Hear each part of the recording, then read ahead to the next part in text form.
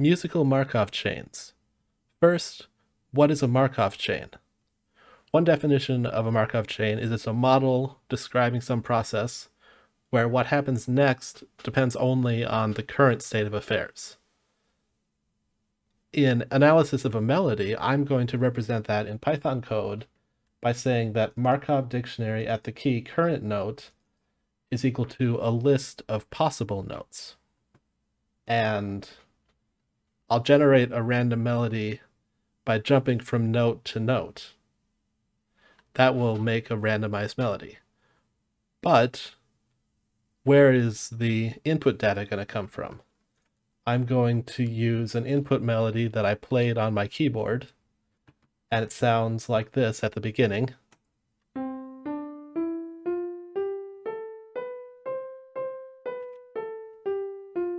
And it goes on a little bit more. It's pretty simple. Okay, that's enough to give an idea of it. I took that melody from Sonic Pi, which is this program.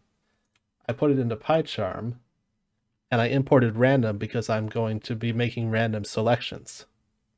So here's the list. I can scroll down through it. Here's that Markov dictionary I mentioned. It's a dictionary. And I'm now going to populate that dictionary in the following way. Let's close the run window. Actually, let's use it to be just the right size. For I in range of the length of the input melody minus 1, what's the input melody? It's just this list. Current note is equal to the input melody at I. Next note is equal to the input melody at I plus 1. And if current note is not in the keys of the Markov dictionary, then the Markov dictionary at current note is equal to a list containing next note. Otherwise, Markov dictionary at current note, which is a list, we take that and we append next note to that list. We can print the Markov dictionary, and I'll run this now. Scroll this up. It's this here. So 60 can go to 62, 64, 64, or 62. Meanwhile, 64 can go to any number of these notes. Once I've made the dictionary, it's time to generate the output melody. That starts as an empty list. I initialize current note as random.choice from a list of the keys of the Markov dictionary. And then for I in range, let's only go to 35 this time. Output melody.append current note, and current note equals a random choice taken from Markov dictionary at current note. Now remember, I defined that Markov dictionary at current note equals the list of possible notes. So we're jumping to the next one of the next possible notes. Finally, we print the output melody. Let's run that.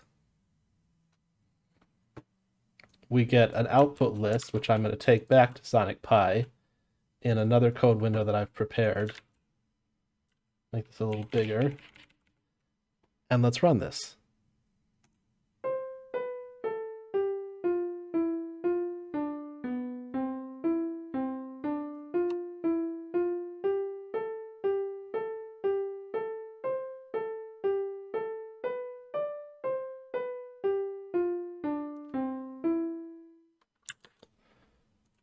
So, in conclusion, there you have musical Markov chains using Python and Sonic Pi and some basic little...